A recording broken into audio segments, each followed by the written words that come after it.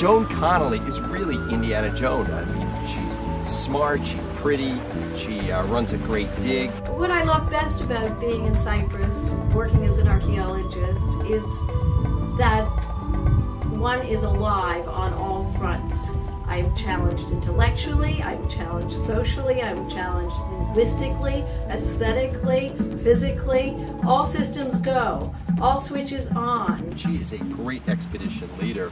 You just see that all the students there just worship her, look up to her, and she's someone who inspires people. Today, a young man came up to me with a potsherd and said, "Just think, the last human being that touched this before me lived 2,000 years ago."